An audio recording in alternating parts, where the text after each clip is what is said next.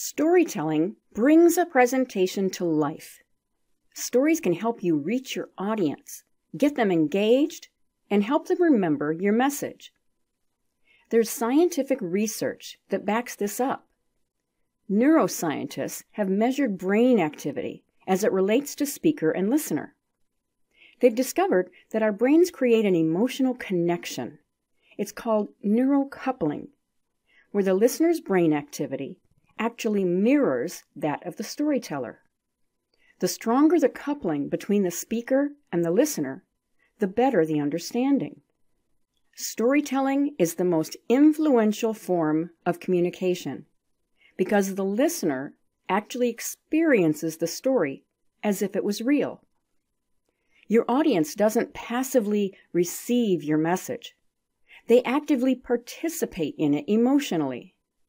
If you're expressive and provide detailed description and dialogue, you can transport your audience into the story as if they're living it right along with you.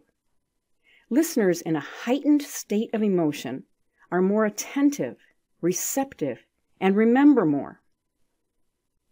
There are outstanding books, videos, and workshops on storytelling. It's an art that can be mastered through practice and training. This course isn't about storytelling, it's about Prezi. But I can show you how to structure your Prezi like a story. Storytellers begin by establishing a setting. As a presenter, you need to establish a setting too. Your listeners need to have enough detail that they can put themselves into the story with you. They need to be able to identify with the characters you describe. Don't use yourself as the hero of your story. Use a character they can relate to. Make them the hero. Like a story, a good presentation has a clear beginning, middle, and end. The situation is laid out at the beginning.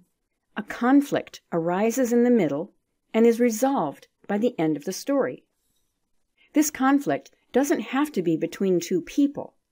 It could be between different viewpoints, for example, or competing products, or between the present situation and a more favorable future situation. Conflict is what makes your story interesting. Your audience feels the same positive emotions as the story's hero when the conflict is finally resolved.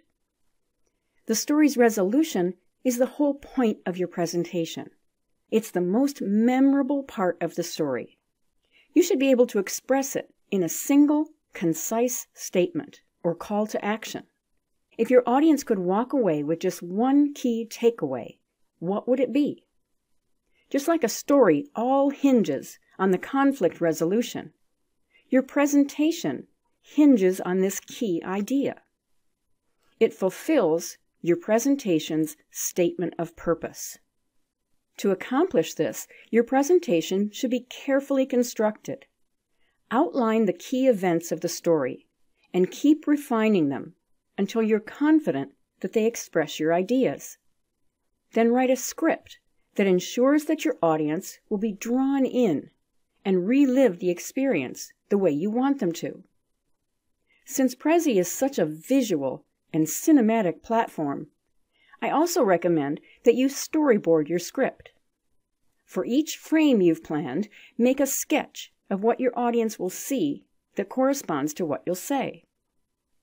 Please don't skip this step. Some people think that scripting and storyboarding their presentation will make it too stiff and robotic. You don't have to deliver a memorized script, but in the process of writing and polishing your script, you'll make important decisions on what to include and how to express your ideas.